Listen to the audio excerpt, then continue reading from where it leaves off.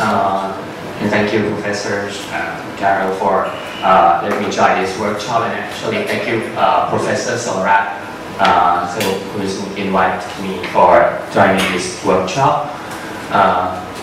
So actually, Professor Sareh invited my seniors, Professor Clinical Geneticist at the Faculty of Medicine, Chulalongkorn, but he cannot join this one, so kind of the replacement. Anyway, so what I'm gonna present here is the perspective on more on the ethical sides as a medical geneticist, and as we know that the germline editing technologies become feasible in the recent years, that make us kind of, have a lot of concerns what it can do, what it cannot, and it might threaten some of our belief or, as a future of humanity or something like that. But as a medical geneticist, I'm going to say that my view probably going to be a bit narrow, more scientific, and a little bit, pragmatic, or what I can see during the day and what I should do when I see patients or anyone come to find me to get their opinion. So this is the conflict of interest here. And as I said, the idea here not represent any consensus agreement or policy of any organizations unless specified. And to give you a background so you know what I'm doing and why I'm thinking like that, something like that. So I'm a medical doctor, graduated 18 years ago, worked as a doctor and trained in medicine and genetics in several places. I just come back to Thailand 2 years and worked at the genetic department in the internal medicine department. So basically, like geneticists work as a clinicians work mainly in the pediatric department, and some of geneticists work in the reproductive technologies department, like the obstetricians. So very few geneticists will work full-time in the adult patient setting. So my patients is coming for seeking the diagnosis, or they're suspicious that they have the genetic diagnosis and get mainly for the genetic test for having the diagnosis and go on for the prognosis of the treatment. And also some families seeking the genetic explanation, maybe for their reproductive planning or other things, what they think about. And my setting of working is in a public university hospital, so across the street at the Chulalongkorn Memorial Hospital. So it's one of the biggest hospital in Thailand. We have, millions of patients come today, but I can only see 700 patients a year as a single geneticist in the Department of Medicine. Also a consultant in some private hospitals. So that's a good thing that I can see patients from more, wide demographic background. And we're going to talk about, that cultural, that ethnic background, or that belief might affect our thinking or our practice in terms of the genetics. So most of the patients are Thai, obviously, but many from Southeast Asians, Burmese, Cambodian, and in the reproductive setting, interestingly, a lot of Chinese patients or couples come for getting the counseling. And I see a lot of Middle Eastern patients, which they have some strong cultural belief and something that, as a clinician, you cannot actually know all the cultures or all that belief, and you have to be very careful when talking with them. South Asian is very cultural rich, and I consider it's very challenging when talking or counseling patients from South Asians. But I also saw patients from all other countries, and one of the principles of the genetic counseling is to be non-directive. You cannot really say that what you should do this, what you should do that, which is kind of a medical practice model. I think 30 years, 40 years ago, that you really paternalistic. You you know all the things the patient needs to listen to you, but it's not that bad nowadays, but still some doctors still practice that kind of paternalistic things, like I know that you should listen to me. But in genetic counseling, especially people trained from European countries or the US, because of some historical background, we really careful about giving directions to the patients. I think I will show some of this historical background that I think it's made us as a community, global community, think about genetics very differently from the past 40 years, 50 years ago. So it's I cannot say that it all starts from these physicians, but Galton is the first one who coined the term eugenics. And as we know that he did a lot of anthropometric measurements, and he's one of the biometrical geneticists, which is actually more like a polygenic traits rather than Mendelian traits. To your surprise, this kind of service doing the fingerprinting to tell what your kids will be good at is still practiced in Thailand.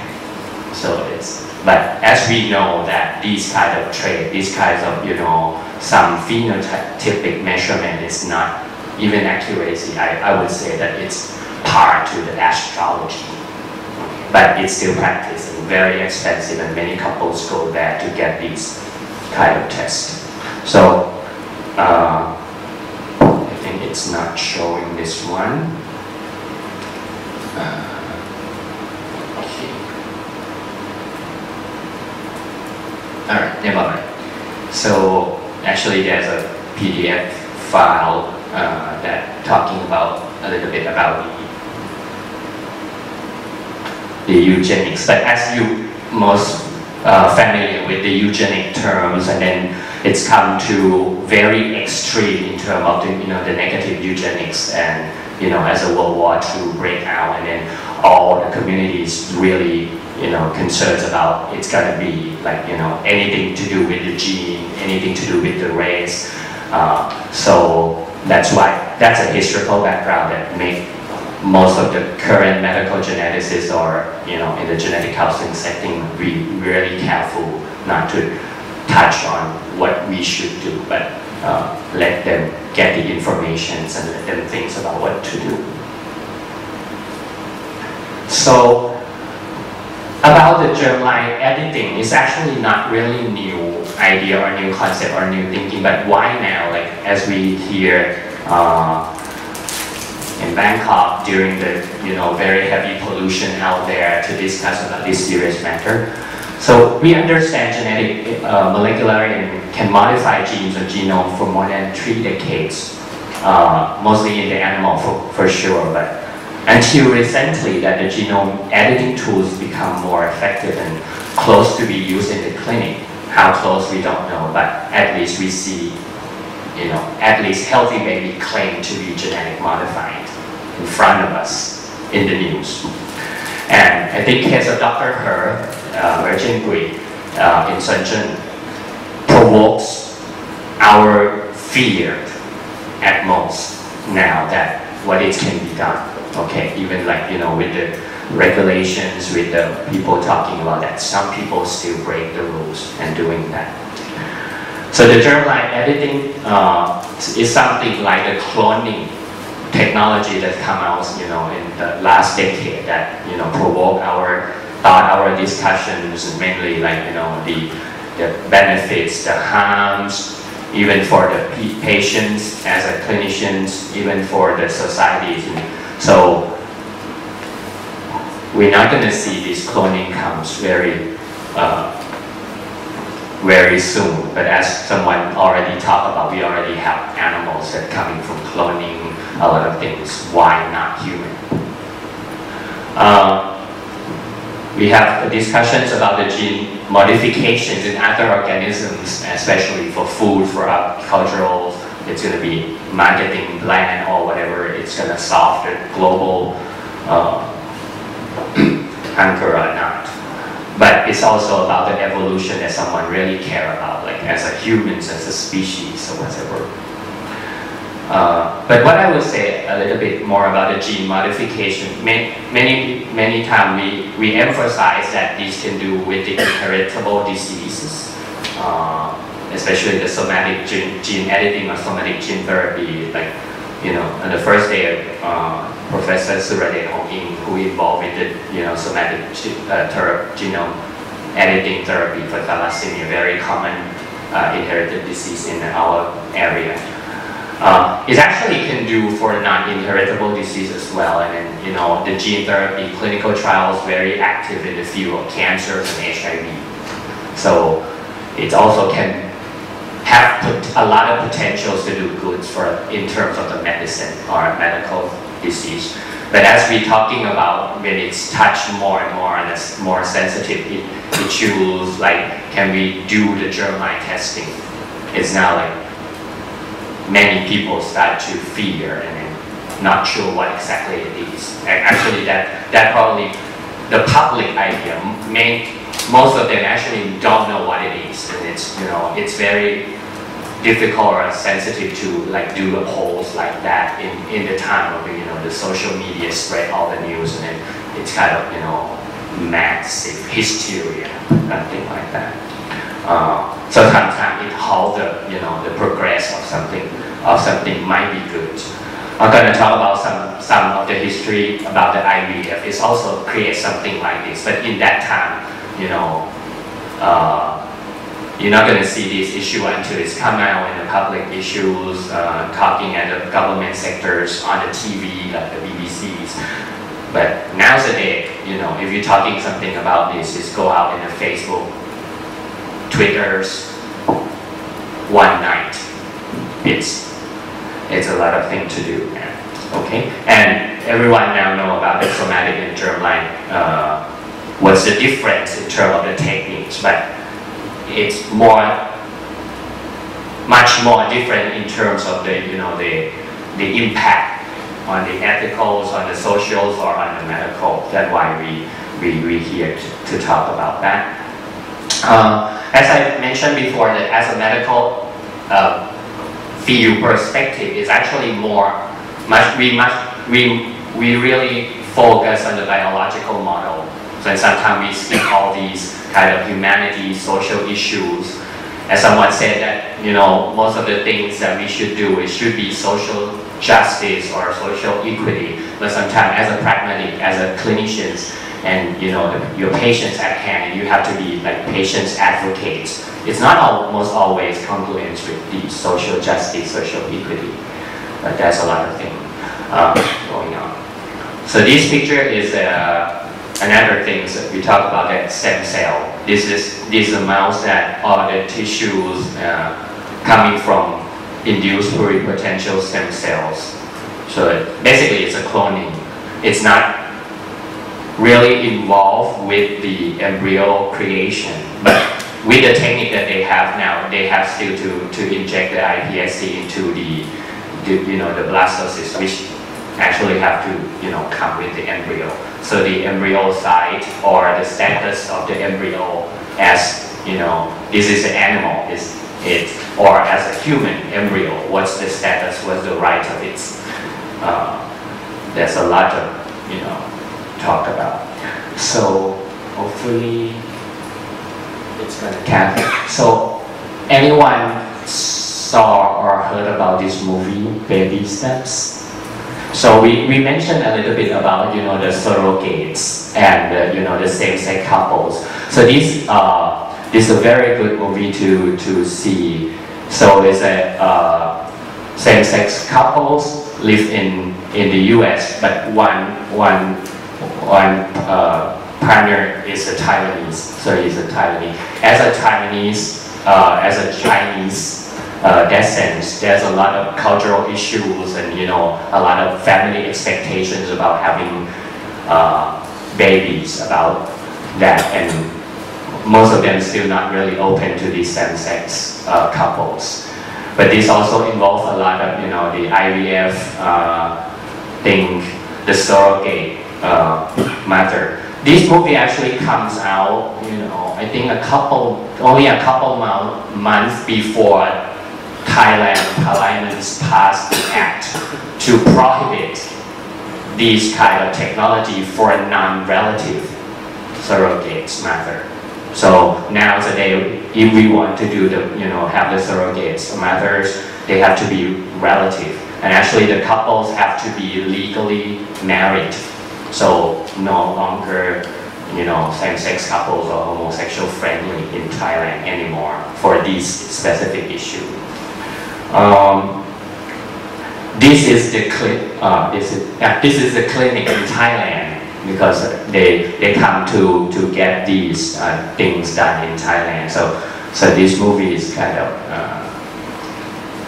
make me interested in the issues. It's very good movie to watch in terms of what's the impact of these specific issues.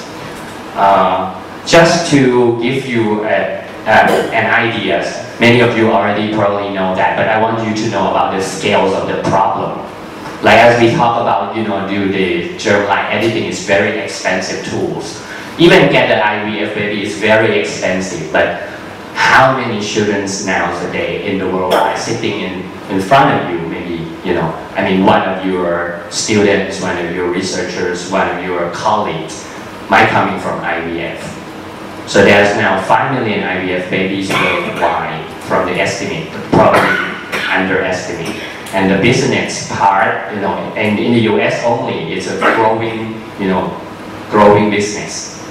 $100 million US business. And we talk about the pre-implantation genetic diagnosis. It also comes along with this IVF. Okay. So we talk a lot about these gene editings or genome engineering.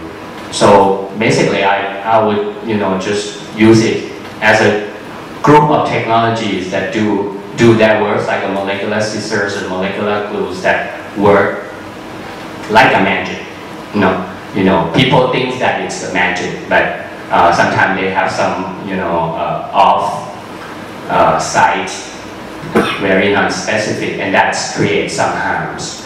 And people talk a lot already about the therapeutic, you know, use, which can use for genetic disease or for reproductive. Some people think about infertile as a, you know, medical issues, but we not talk about this much in, you know, 20 years ago, like when the first IVF baby borns, or as many bioethicists or social concerns about the enhancement, like in her case that the HIV resistance is actually enhancement.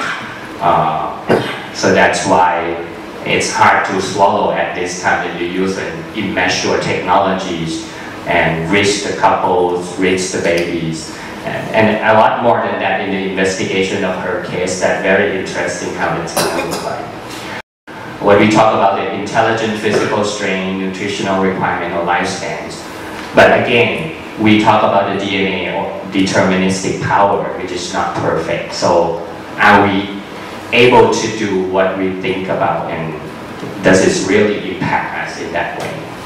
Another thing else, like, you know, it's not really custom-made, but it's just the preference, like, you know, the gender selection is a really deep, you know, moral, ethical issues. It's practice, it's still in the practice, but we know that it's really concerns a lot, like, you know, maybe that's another big topic to discuss about. And everyone know about her case already. Just keep it in here. Like when people in Thailand heard about something coming from China, especially from this city, Shenzhen cities, it's actually kind of we stereotype the city as a city of, you know, make everything as a, you know, very good copy. Okay. So when we talk about Shenzhen, we always joke about it's not going to be true. But nowadays we know that the biggest genome factory in the world that sequence half of the, you know, DNA sequencing in the world is actually in Shenzhen. So they do have real technology, but we always, you know, concerned when we talk about China is that they have less regulations other than other countries. What they do is real or not real. So like the first thing first when we saw this news, like her case, like, you know, and as you mentioned that it's not even published yet. But even it's published, and when it comes from China, when you read China and Chinese name. So my parents from China, and I can read some Chinese, and I have fun reading Chinese name to non-Chinese people, because the transcription of the phonetic is really trouble people, right? But yeah, anyway, that's off topic. But the thing is, when it's coming from China, we always have some suspicions on that. But it seems like he's a real scientist. He works on his issues, but to put something under the cover, under the carpet, is something that we cannot verify at the moment. And we talk about the eugenics a little bit about. So in the next 10 slides or something, I extract some words from this book. So this is not coming from my mouth. Some of you might know Gregory Stock. He's a biotechnologist and owns big tech companies. So he's not a bioethicist himself, but he taught a lot about this. And he wrote a book that surveyed the idea about redesigning humans, or basically the germline editing. At that time in 2003, it's very new, because no one know about CRISPR-Cas9 yet. But most of the idea there is still, I think, it's still up to date, and it's still the same themes that we discuss now today. So I extract some words from this. But the whole themes of the book, when I read this, he's very secular in terms of thinking. So it's not going to touch more on the theologies or religious belief, and mainly he's kind of say that there are some religious concerns out there, but most of the time he will counter argue about these theological beliefs. Some quotes that I think words mentioned. Many of you, knows James Watson, right, the Nobel Prize laureate who proposed the model of double helix. He's always get into trouble when he talks in the public, because he's very opinionated scientist, and not all his thinking, come along with the people, and he always make people furious when he talk about, like sometimes he talk about Black African people less intelligence and why, and he's get escort back to the airport, going back to the US. No one welcome you to talk. And one time we talked about this issue, and I'm not surprised about James Watson talk like this. He said, no one really has the guts to say it, but if you could make better human beings by knowing how to add genes, why shouldn't we? That's the talk in 1998. But as a bioethicist like Leon Cass, he said that we should never apply germline gene intervention to human beings. The breeding of mankind would be a social nightmare from which no one could escape. But that was 20 years ago. Some fear of that, they talk about these can reduce genetic diversity, but it's not going to be true unless we, clone the humans. Anyway, the humans still escape from the genetic manipulations. One of the shows that show the evolutionary powers of the genetics, like in the Jurassic Park, we think that we can control everything, but they continue to evolve, as well as the human genomes. It's continue to evolve, even we manipulate. We just only can do a very little part of that. Can it lead to cluster of genetically enhanced superhumans? Can we consider these twins as superhumans? Become less infected with the HIV? No one knows yet. The book setting the stage start from the Gelsinger case. So this is a case with the immune deficiencies who died from the gene therapy in 1999. when this news comes out, the gene therapy community nearly have to shut down their programs because this kid considers pretty healthy, but he died from the gene therapy. But at that time, they used the virus vector that create a lot of immune reactions. Only until the recent years, like in the last couple of years, that clinical trials of the gene therapy becomes more control regulated and become more effective.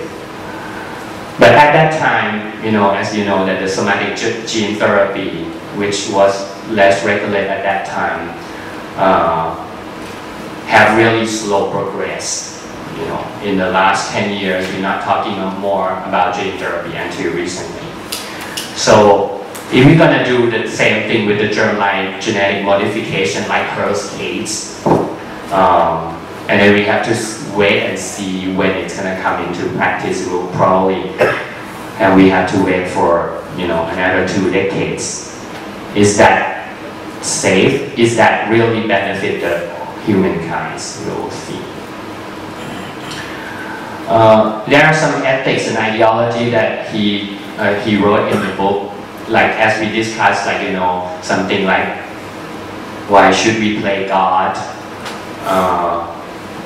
or some rigid dogma in the Catholic Church. We're not gonna compromise with any IVF technology. No matter what we do, no matter what we talk, they start from you cannot get the sperm without conceive, like in the marriage. So no more discussion, right? So we can't argue them when they have this really rigid dogma.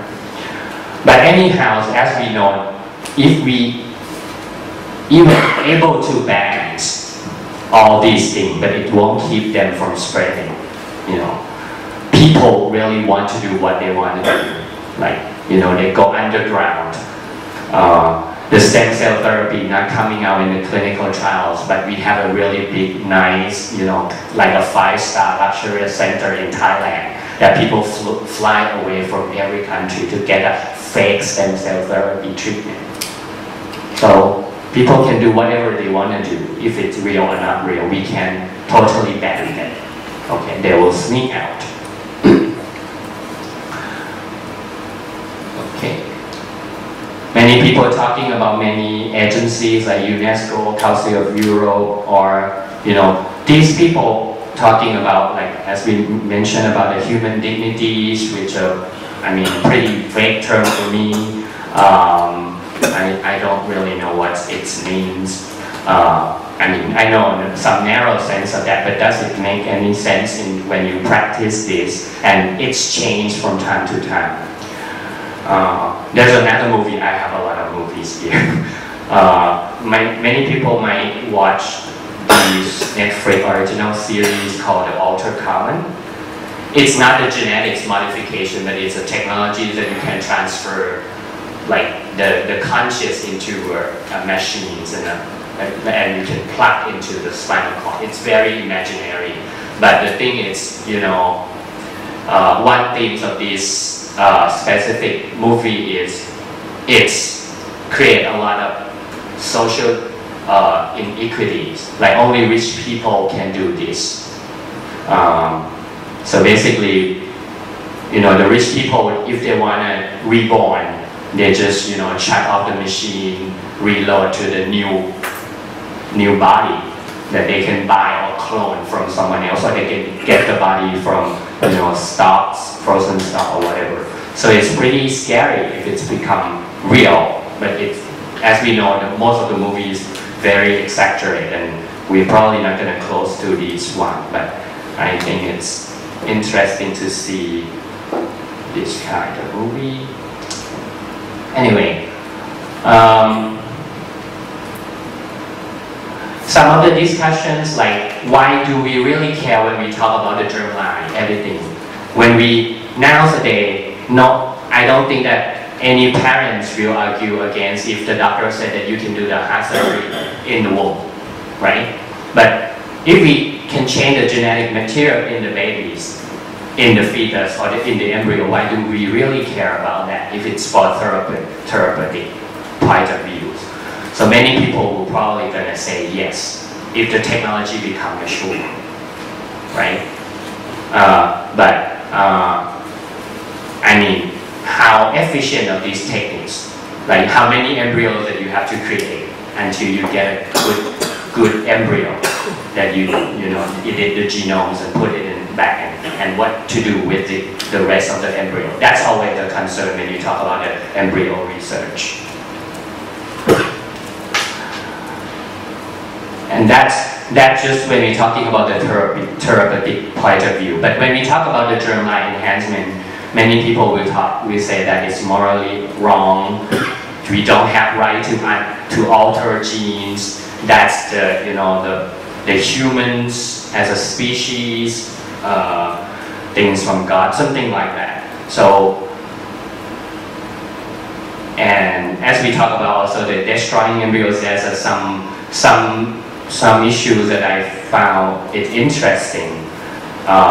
Like when you talk about when the personhood onset from different theological debates, there's no single agreement on that.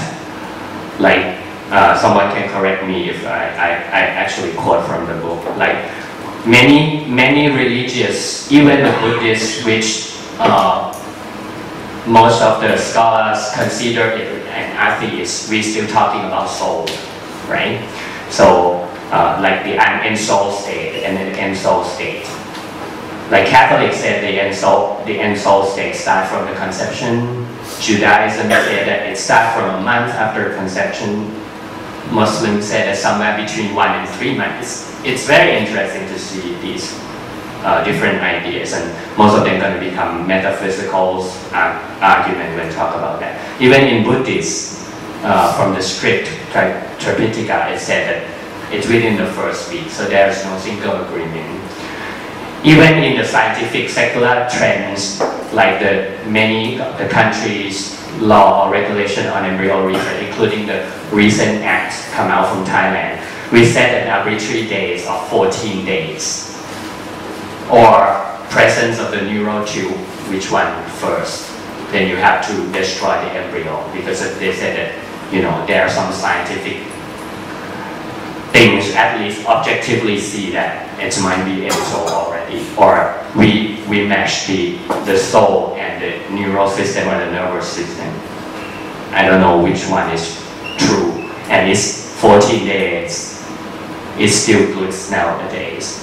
If we freeze the 14 days for embryo research, how can this happen? Hers case, right? But if we too much careful or cautious on this issue and we keep these 14 days locking, when we're gonna have a real germline editing for goods, if it's gonna become that. So that's something that I'm really confused and perplexed on that. Okay. There's another movie series, right? Most of you will know that.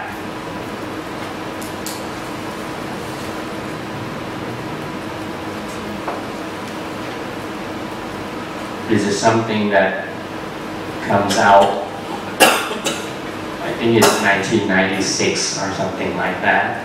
Anyone familiar with this movie? What do you call it? Sorry?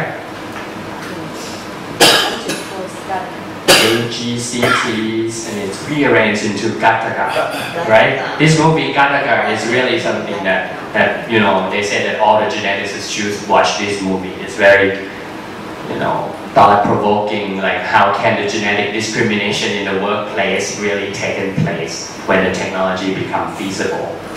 So this guy, Ethan Hawke, has a genetic inferiority because he cannot achieve the genetic test. They're not even talking about the genetic modification at that time, but they try to select the genetic superior embryo. But this family, they cannot do that. They couldn't afford when the first child born. But then finally they know that he has some, when they did the genetic profile, they said that he's going to have lifespans of like 30 years and become having heart attack or something like that. So for the second baby, they choose to do the genetic selections of the second baby.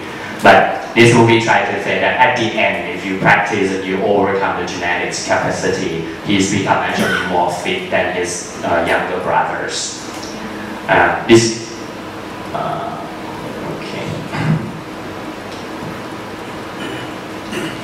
Another movies. So X-Men series is my favorites. You know, as a geneticist, you watch these movies with interest. That there's a lot of, you know, the genetic isolation, social isolation, genetic discrimination, social concern, public fear, how bad it is to be that, or evolutionary powers. In these trilogies, The Last Stand in 2006, talking about that if you can kill the superhuman power, are you gonna do that, right? Is that something that we're gonna do for these germline editings, and it can be inherited? All right.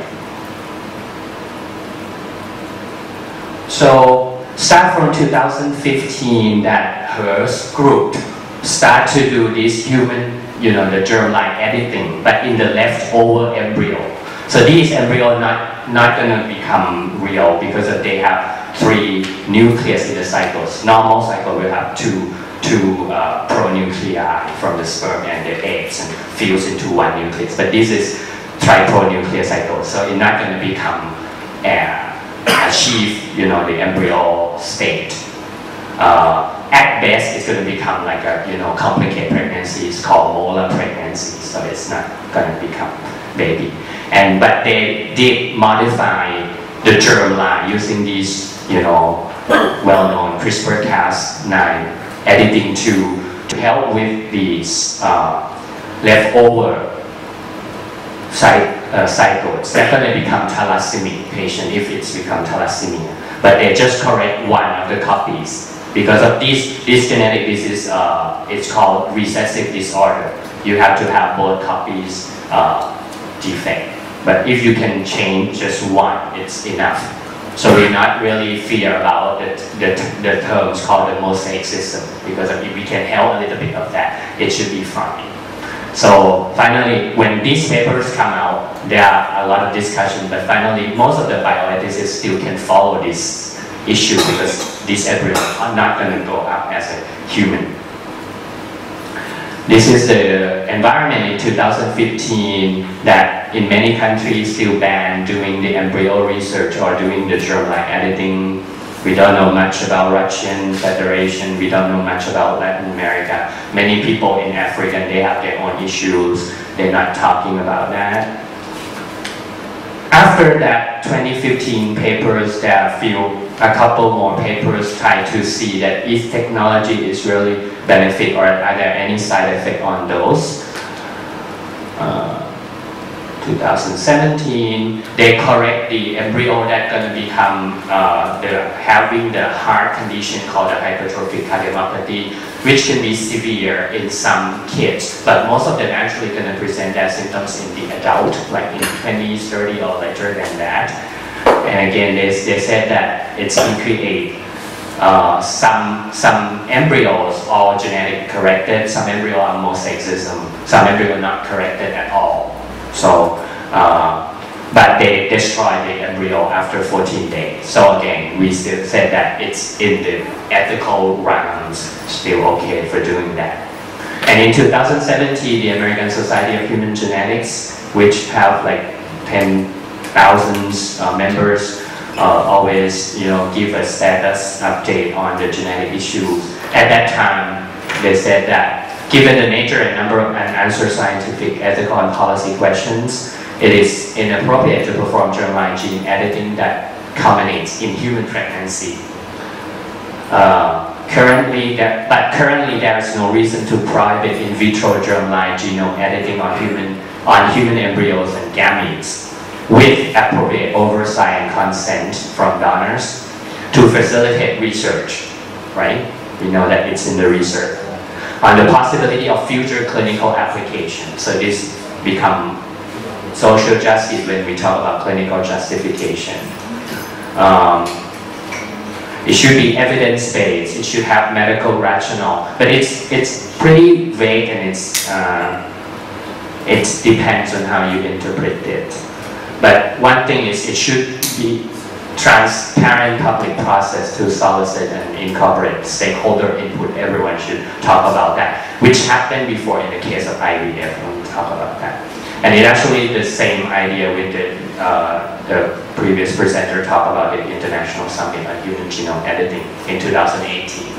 But then the nightmares becomes real at the end of 2018, that China scientist claims world's first gene-edited babies.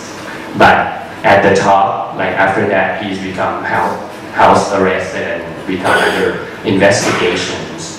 And we don't know that it's really just the political issues to cover anything, but at least from the preliminary investigation, they said that Hers fraud all the IRB papers and doing everything, without try to, escape from that and raise the public fund without, close supervisions. But I don't know what actually the real story. We need some time to see. Why in the case of Robert Edwards, who is the father of IVF babies, so much different in her gene group? But actually we forget that at that time Robert Edwards also have some hits or a lot of comments from the communities at that time. And especially at that time, even in England, which, have more Protestants, also a few Catholics at that time, but still a lot of social discussions. But what's the difference between these two cases? Because Robert every step very slowly, very cautiously. He started research program to encourage the public discussion and the social discussion, until at that time the MRC of UK allowed him and grant him the fund to start doing this as a research and progress to clinical point of view, because he's very concerned about what it should be done and what it should not be, and it brings the social force into the justice. But it still takes like 10 or 20 years until he first successful, get the first IVF baby bonds, or Louise Brown, which is in her 40s now.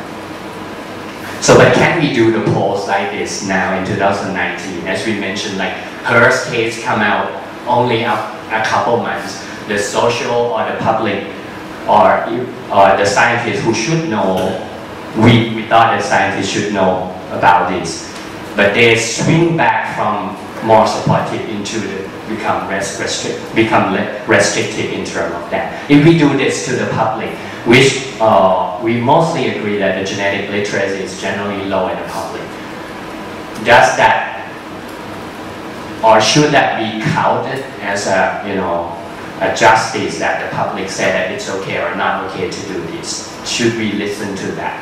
So it's really difficult to judge at this time. From a hero, become an irresponsible researcher in a couple hours apart. So that's a nightmare. And as I said, probably you read the new article that Guangdong released the preliminary investigation result of these gene-edited babies, and most of them said that all the papers kind of fraud. And as I said, like, is it time to amend the human embryo research of the 14-day rule? Is this a strict rule? Should we do more? Have we done enough in the primates, in the animal study, to start doing this in the human? And before this talk, we have the comments about this genetic profiling. We have to make sure the genetic determinism is not perfect. I just bought 2 books at the same time, and it is interesting to see that, the geneticists have such different ideas in terms of the genetic determinism. This guy is a behavioral psychologist. He done a lot of work in genetics in twins, and he wrote a book, Blueprint. He really strongly believes that DNA makes us who we are. But actually when you read the books, you will see that it's in a population level. It's a population scale. He not even mentioned that you should do that in the clinic, right? We cannot do the genome profiling and tell the difference between that. But the title of the book is pretty misleading. But these guys say it's more cautiously, like the DNA is not destiny. We have to know the limitations of that. And this is a genome profile news that come out. It's not, the sound's not, I did not connect the sounds. But basically this reporter said that in Singapore, as you might know, the Singaporean is considered a very hard-working, very, family-oriented. This is couples that they want to know why these kids have really bad allergy in the house. Ironically, the dad is a smoker and he smoked in the house. But he said that he stopped smoking when he did the genetic profile in the kids and said that, oh, he's really allergic. Like, why do we need to do the genetic profile to know the harmful or bad effect of the smoking in the household? So, I don't know, but that's the marketing that they're coming out. This book is also very popular, right? But again, this book is the idea is they talk more about how the data-driven society is going to become. He's not talking a lot about the genome editings in the large scales, and then basically it failed to predict the first created twin superhumans unconquered by HIV kids. So we don't know what's going on. The technical feasibility is not an issue in the long run. Some people will do that, and some people can achieve that. What we call effective, what we call safe, at some point of the time scales. The legislation and the regulation, if it's come out from the fear, and we banning all or eliminate all the prevent usage of these so-called technologies, someone gonna do that anyway. Dr. Hurst is the showcase. We're not going to stop discuss about the ethical, social implication, philosophical, ethical, religious, and social discussion in this disrupting technology. At some point, as a medical geneticist, we might no longer have work to do if all the people have been cured with these genetic tools. But that's why we call it disrupting technology. As a medical personnel, I still think positively and encourage if we do research transparently to facilitate and produce a lot of evidence base of this research until it can become useful in the clinical use. No matter what, someone gonna abuse the technology. We cannot argue that it's susceptible to be abused, and we don't do the technology. Most of the time, the science or the technology is neutral, but it depends on the user, right? Again, with the enhancement of humanities, no one can predict the result of the superhuman biologically, or we're gonna go more on the computer side, on the more machines things. So we'll see what's gonna be. So I think I will end the slides and open for the discussions or anything. Thank you very much.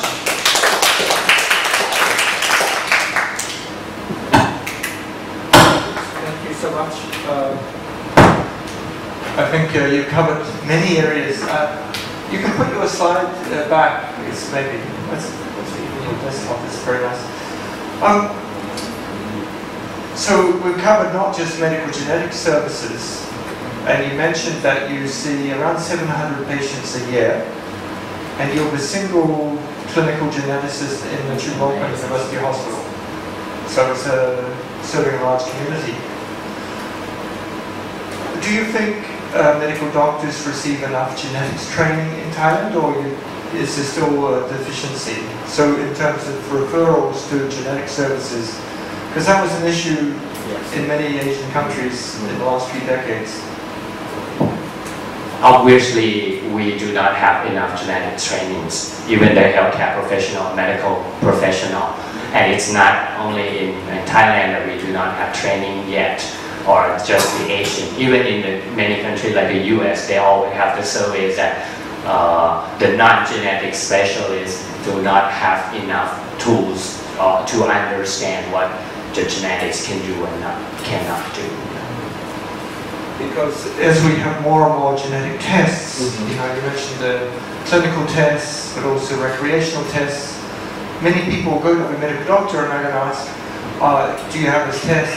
But even the medical doctors don't know enough about the genetics and about the penetrance of diseases, meaning if you have this genetic mutation, how likely is it going to cause a disease to be expressed as a phenotype? So in that concept, I think they don't know.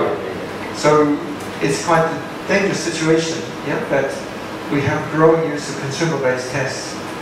If I want to get the total genome sequence, can I do it in Thailand, or I have to send it to America or Europe? Singapore? We do have the machines, and we can do the the genomes right here in the countries. But as the technologies largely depend on the big scale of the machines, and it's very expensive. So we have a few.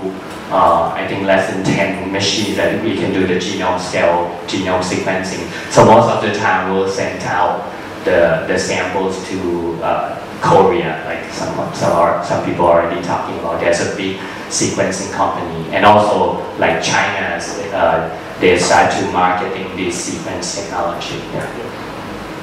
Yes, I have been spent a couple of days, 3 days I've spent in BGI in Shenzhen. I used to work with Henry Yang and the people in the Genome Project. And they have a very impressive institute, as he mentioned. So they may be using the private market to sell genome testing around Asia. It's interesting. Notes is also trained geneticist. Come up, please, and open for discussion.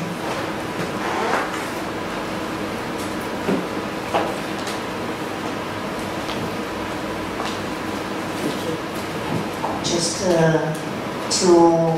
one comment, one question. First one comment in Israel, for example, in the largest medical centers, you have some kind of type of cancer, like lung cancer, for example. You are entitled, and the state pays for your testing in Foundation One company in the United States for cancer help, and it's covered. And the minute you know what is really your mutation, then they know how to cover it. And they say at the end it's cheaper than trying to give you something else. So that's one. That's the comment. The other thing was something that worries me, and it somehow relates to what I was talking about yesterday when all of you were already asleep.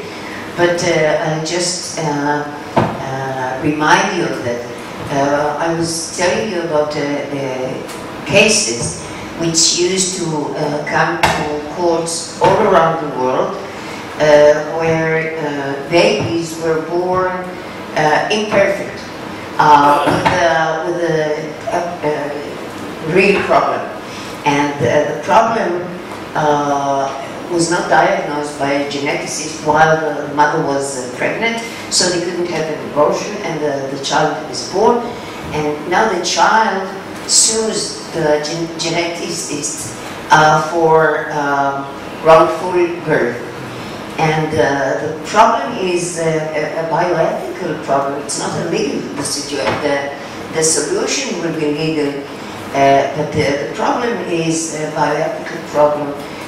First, when you say that life is not worth living, how defect should the embryo or the baby be? How defect, so as the court can say that life is not worth living on the one hand, because somebody just said in Israel, maybe now, from now on, everybody will like to have children with blue eyes and blonde curls. And if you're not like this, then life is not worth living. Eventually, most of the legal system just abolished this, and you can't now sue your geneticist. or this negligence. But this leads me to a question relating to what you were saying. Where do you start fixing people, and how problematic an embryo should be, so you start fixing what is wrong with it? If he lacks a finger, do you do something about it, or is it not so bad? And when you stop, when do you say that the baby, the embryo, the baby to be is perfect? I mean, that's what worries me, because then you decide who's perfect, whose life is worth living, and who's not. Thank you. So the first part, so we're talking about like the genetic tests become more affordable and cheaper, and then now we can use like the genome of the cancers to decide what the drugs should be done. And one company that she mentioned that the Foundation One kind of do all these things. So now we're working on that issues in the Thailand situations. So many of the government reimburse for a single genetic test for single agents. A few agents can be used for the lung cancers, but they still not going that far to reimburse for like do the genome profiling yet. And I'm really interested in terms of going forward in that, because as a lab site, actually the genome sequence of the tumor is can be done much cheaper than the Foundation One do, and actually their cost cover is more on the interpretation side of the service. That's interesting. So regarding like the topic about what's perfect is perfect, or who decide the worth of living. Actually in Thailand, by laws, we're not actually doing that practice yet, because the law does not allow we to terminate the babies with genetic conditions or even anything on the childhood conditions. The Thailand law is only allow that only if it affects maternal health, or it's coming from legal, that's the legal part, like, from, I don't know how to say it, from the sexual insult, something like that. So, but for the genetic conditions, what in the practice nowadays, like if the committees, like the doctors, the couples, the parents, everyone agree that the babies have defect enough in their terms that cause too much burden if they want to keep or not keeping the baby, like very common things like Down syndrome, then the physicians or the committees will be okay to doing that. So yes, it's a very fine line to say that who's worth living. Like in the U.S., actually, like many of the Down syndrome kids born nowadays, like in the country, like in Thailand, many of them actually become, terminate or abort if they know that the kids have Down syndrome, because we do not have really a lot of supportive facility to grow up these kids to be, up to their perfect capacity and potential. So there's something playing gods around here in Thailand. Yeah. Yes, Doctor.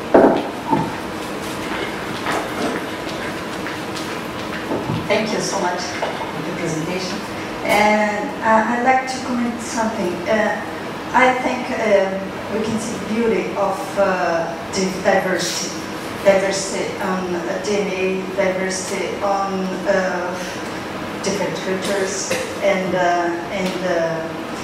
perspective related to manipulate or not DNA in embryos, because some countries have restricted, or should I say, more than law, but moral restriction to some manipulations. And the beauty is that we have several people doing several things in several places. So how can we control? I think we cannot control, but anyway, how to deal with this diversity.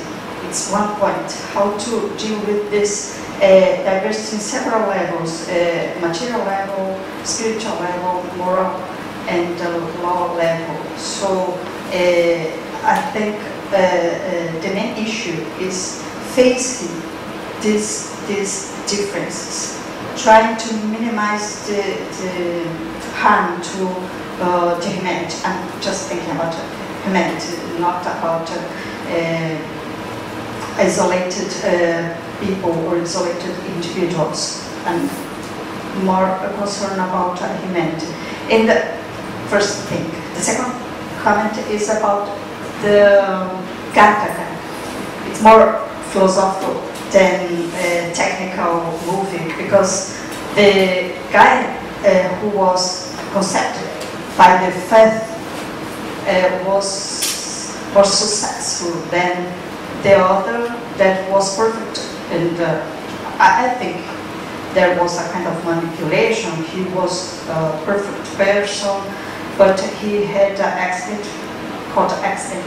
I think he tried to kill himself, the perfect guy that was supposed to go to the space. So they substitute him. So for me, it is the best argument against determinism, genetic determinism, because what you have in your genome will not be introduced in your life, or will not be introduced in more successful or not life. And I'd like you comment those two things, because I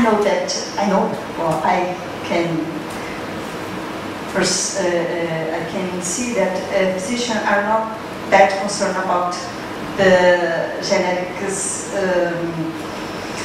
stuff. I mean, how the genes interact, because you have dependence, but you have some interaction between adults, or then you have interaction between genes. So you have interaction between parts of genome, enhancing parts that enhance a gene function.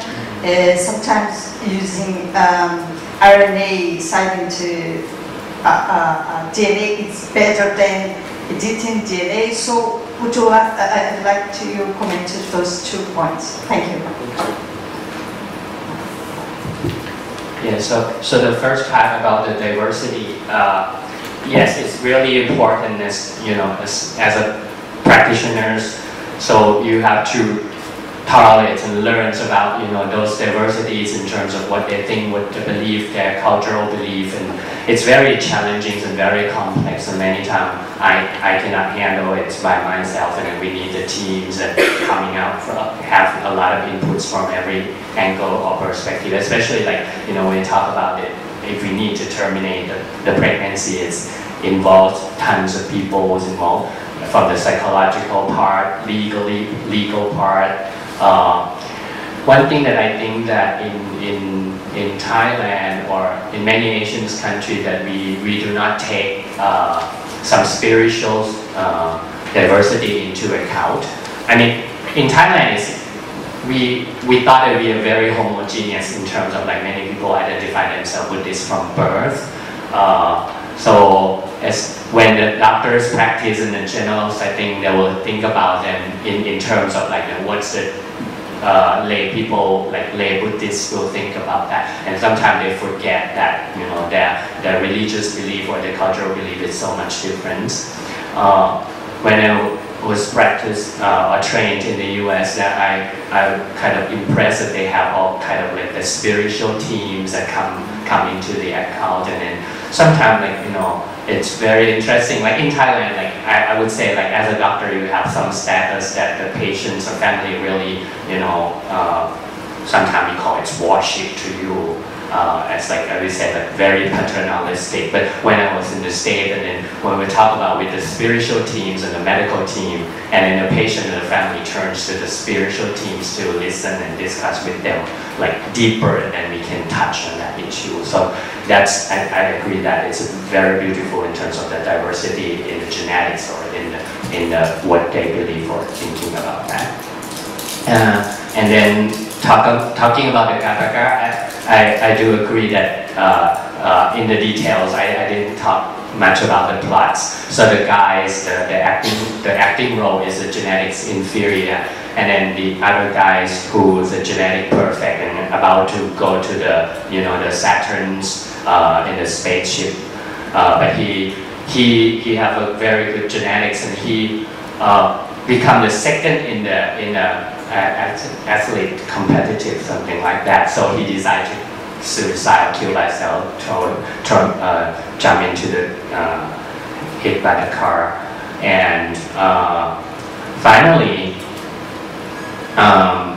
this show, as she mentioned, that it's really the things about that, I don't know, that many people will get from these movies, that it's really talking about the genetic determinism, right? So you have good genes, but you don't know a lot of that interaction. You don't, and social force, families, social force. Like in this case, the firstborn maybe always have been, being compared to his younger brother, that he's genetically inferior. So that's maybe one of the, the motive that he started to get over and pass these genetic barriers. So we have to educate the public about these things, because I think the lay public is more concerned about the genetic determinism. Most of them will say like yes or no, you have these and you're gonna have these come out. And the ideas of the penetrance or the gene interaction, social interaction it's very difficult to grasp, like in this clinical setting. Thank you. Thank you very much, Prasit. It's been a most informative introduction to the views of a clinical geneticist and the practice, and of your background in bioethics as well. Very pleased to hear that. So we have one more presentation from Sareh, who's going to talk about medical genetics and her perspectives from Canada and from her experience.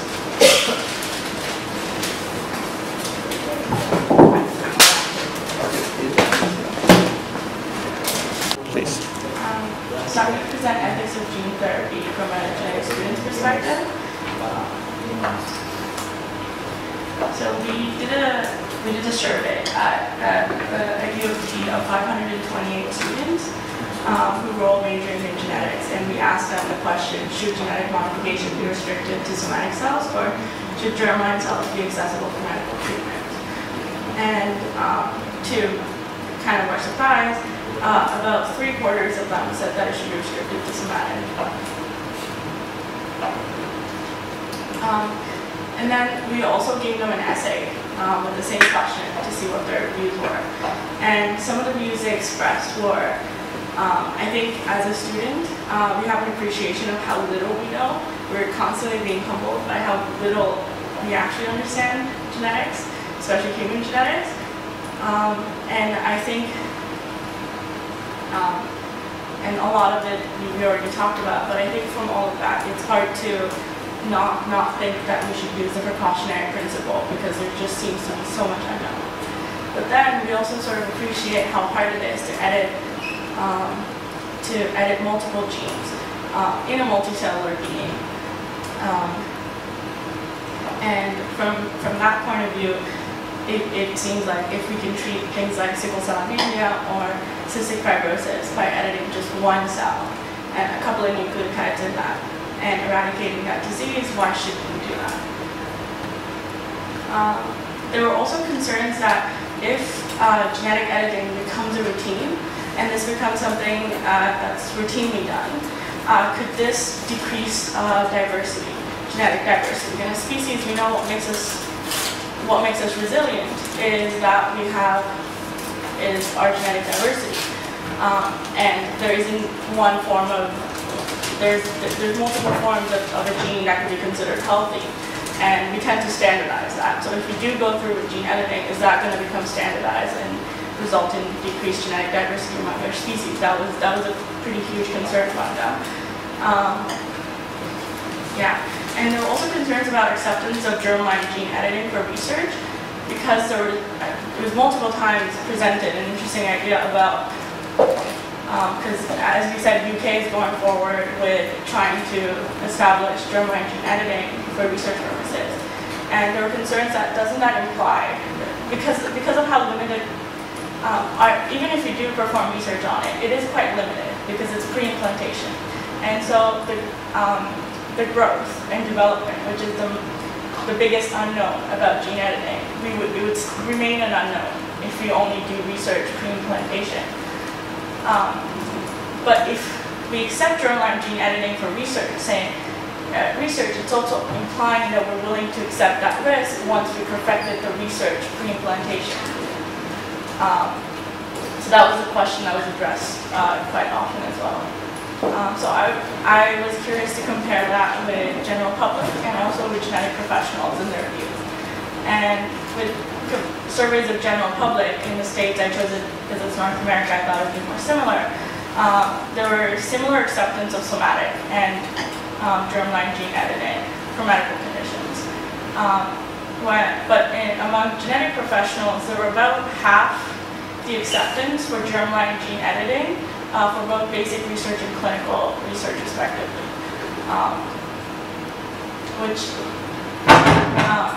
which was interesting because the students seem to be less accepting of germline gene editing than genetic professionals who are working with it on a daily basis.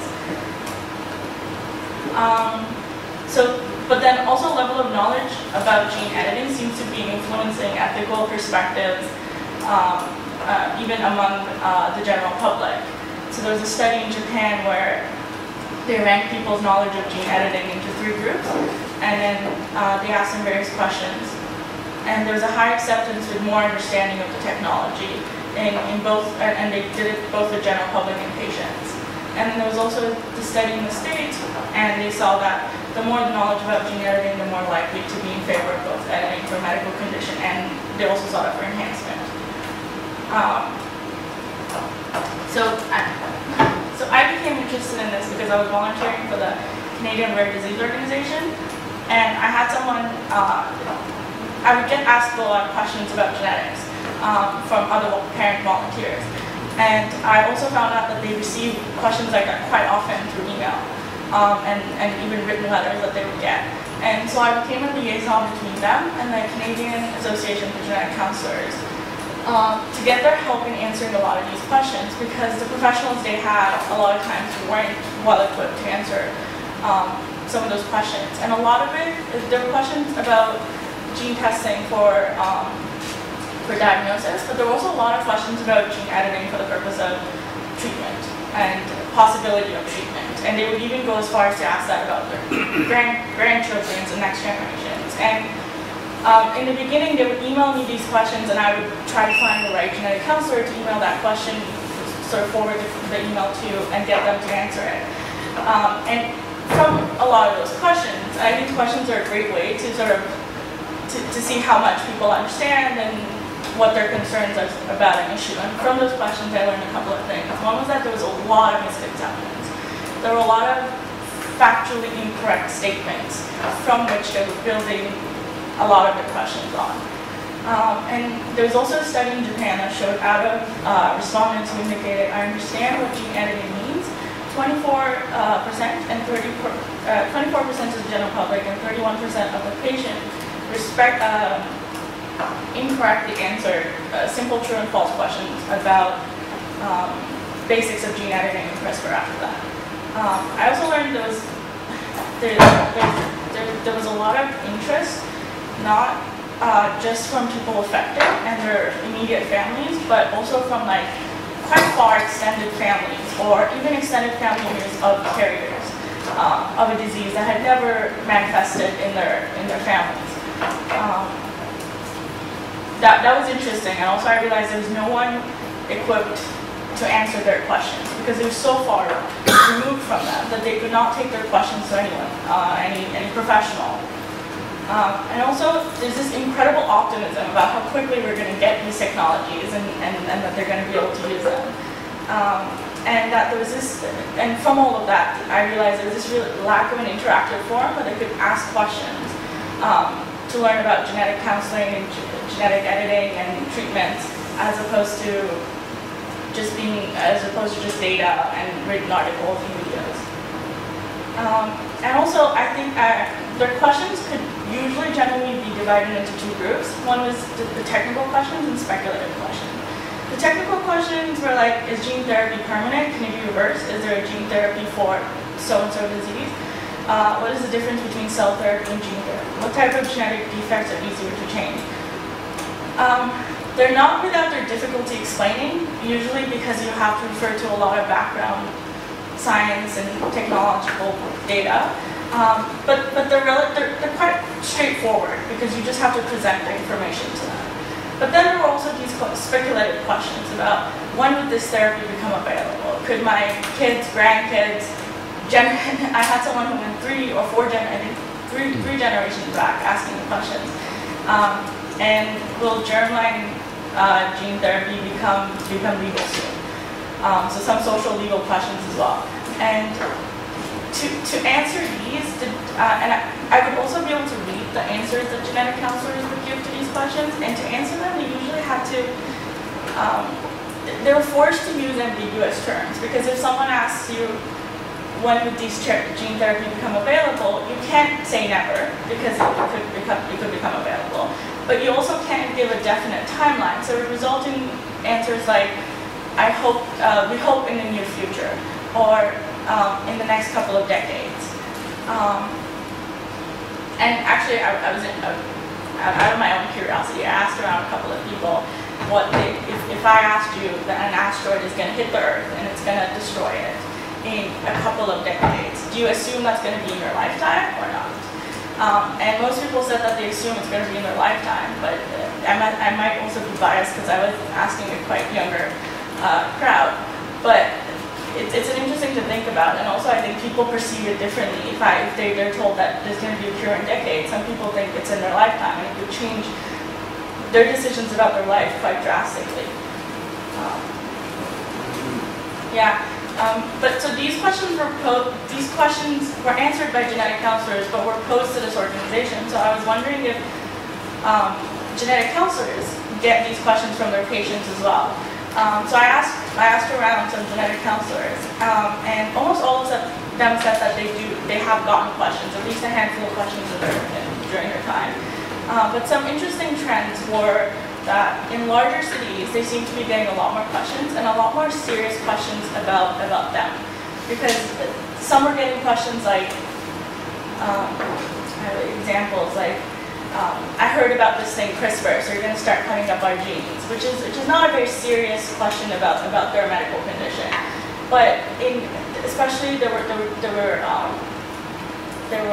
neonatal geneticist in San Francisco who said she gets questions about it on a daily basis, and they assume it's already happening. And their question is usually, where can I get it? How can I get it? Why don't I have it?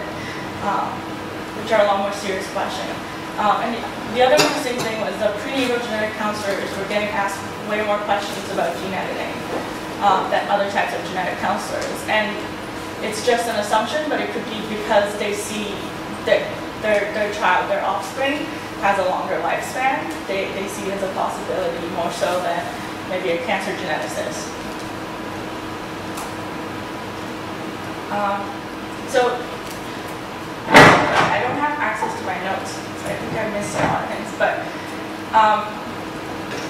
so genetic counselors do get training on being really thoughtful and creative about how they answer the question, especially when it comes to risk, evaluating someone's risk and communicating that knowledge by not just using percentage, using 5 in 100, and then using 10 in 1,000, and different examples and they ask questions and make it interactive for to make sure that their patient understands.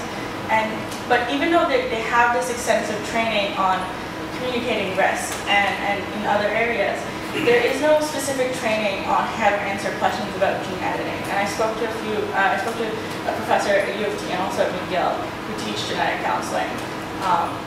They confirmed that because I couldn't find anything on that. But there is a paper that was recently published called Counseling After CRISPR, and it poses questions about like under what medical circumstances might it be appropriate for a prenatal genetic counselor to raise the possibility of a genetic intervention. They're really great questions that would become part of a genetic counselor's reality if genetic therapy becomes an effective, accepted norm. And it's great that we're asking these questions already, but it's not a problem quite yet. But what is a problem is, even if there is no situation in which a genetic counselor is obligated to explain a gene therapy or to suggest that, there are cases where they're asked questions, and if they're asked questions, they have to address it. And it might seem benign, but there are cases where it can have quite a lot of consequence. And one of that is, for example, if in a prenatal genetic screening, a child, an unborn fetus, tests positive for a life-threatening or life-debilitating condition, and in that situation, the genetic counselor is obligated to discuss termination as a possibility with them. But as these questions that he poses, they are not obligated at this point to discuss gene therapy because they're not available. But what if the family asks them about gene therapy and its possibility?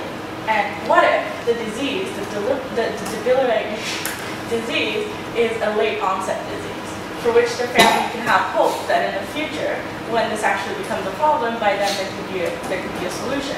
Now, if a passive statement that a genetic counselor makes, say, in decades, or hopefully in the near future, the way the families interpret that could have significant effect on their decision making. Some things to think about. And these are some of the questions that I'm interested in and I wanted to conclude with, which is, in public engagement and ethical discussions on gene editing, is it important to make sure there is an accurate knowledge transfer of the science? And should ambiguous language be avoided when explaining uncertainty? Or is that room for interpretation a positive because it leaves it up to them to make that decision? So if a genetic counselor says in decades, they're not lying. Decades could be anywhere from 20 to 90 years, and it's their estimate. And anyone should be allowed to make that estimation. So it's sort of empowering the families and the people making that decision by giving them that room to interpret, and is providing knowledge about gene therapy as an emerging treatment beneficial to patients, and when is a course of treatment promising enough to be discussed with patients.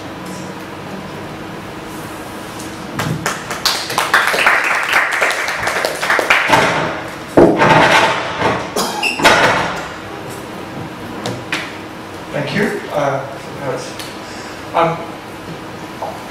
Excellent. And so you did the course in genetics in Canada. You did is for 4 years or 3 years? 4 years. And what does it require to be licensed to do genetic counseling on your own? You can assist, or you need some other certification? It's a 2-year master's program, and there's a written board exam for it in Canada, US, Australia, UK at least. Right. Okay, that's good. And so, how do you think is the general genetic literacy in Canada? Do you think people understand these questions, like you're asking the students? Do they really understand the difference between somatic and germline, or do you think? Between students? For students? For students, yeah, definitely, because it's part of what we study. But Yeah, among public, it seemed to be, I was very surprised to find even like smaller cities just outside of Toronto, how much they got asked the question was significantly different than bigger cities, Toronto and Montreal. Yeah. Did you see any ethnic differences in the responses, or it was a big enough sample? Yeah, I didn't ask that far, yeah. But the Canadian Genetic Counselor Association is looking into doing a survey, a more extensive survey on that. Okay, thank you. Other questions or comments? No, so what about, do your students in genetics ask about these sorts of questions too? They are just concerned about the final test. No, just come. She teaches genetics in Brazil, and I wonder what it's like. Because in your course you would teach about bioethics, but is that common? No, I teach bioethics for some courses in genetics, for other courses. For the courses I teach genetics, they are more concerned about understanding the function of the genes and how things happen in the cell. So they are not concerned about the new therapies. It might be a fault. We have at the university a lot of things to do, and you can even see the TV, so they are not very familiar. They have no questions about gene therapy or editing. But the people who study bioethics, they are more concerned about manipulation, but they are more conscious about we have no possibility to using by now those technologies, so they are more mature. At the end of the course, they are at the bioethics discipline, so they have the idea that it's not for nowadays to use these technologies, but just discuss and to see how would be the best way to use in the future,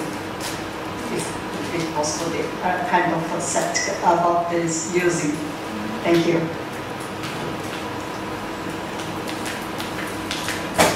Thank you.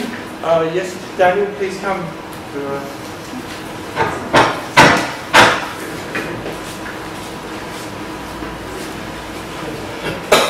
Just a short remark.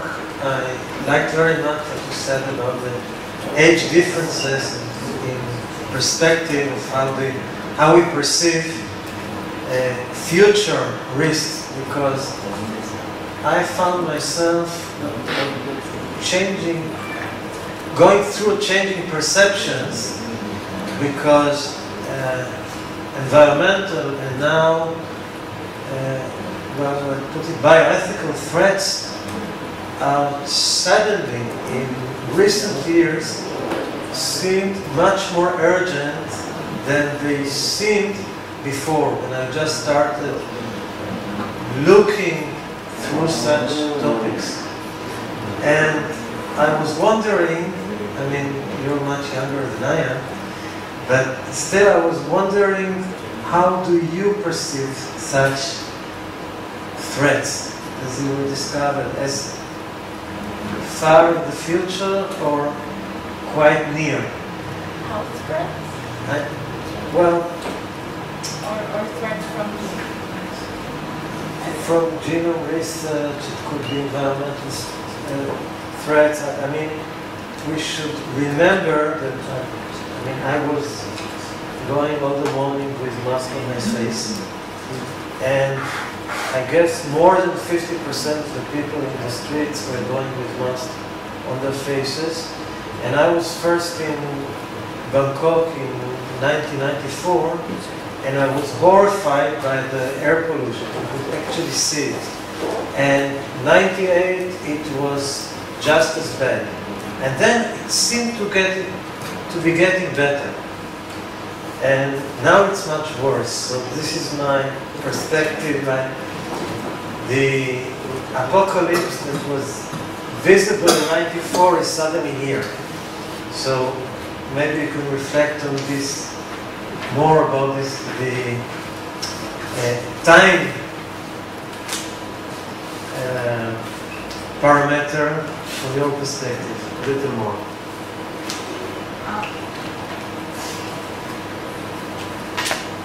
My personal perspective on how, I think you're generally pretty optimistic when you're young about these things, and you don't think of health concerns as much. Yeah. Maybe you believe the system more? Probably, yeah. Maybe also because I know the science isn't quite here yet. It doesn't feel like an imminent threat, like something we should think about and prepare for in the future, but not an imminent threat in my lifetime. That means you're young. Sorry, I feel old. You're still young, Daniel. Any other comments or questions? Okay, well, thank you very much, Sareh. And I think this morning's session we had an active discussion of gene editing and genetic screening in practice. It's interesting that a film like Gattaca talked about more genetic screening and determinism rather than gene editing and genetic engineering. But there were different movies who did that, and I think by focusing on that determinism aspect, it made a strong point, and that's why it's so strongly recommended for watching in different countries. I have in my bioethics texts exercises based on many movies, and Gattaca is one of them. And it's interesting because we have other, as you mentioned now, even series on Netflix and so on. Okay, well, thank you very much to a good day's morning session. We're going to have lunch now, and we'll be back in an hour's time. Thank you.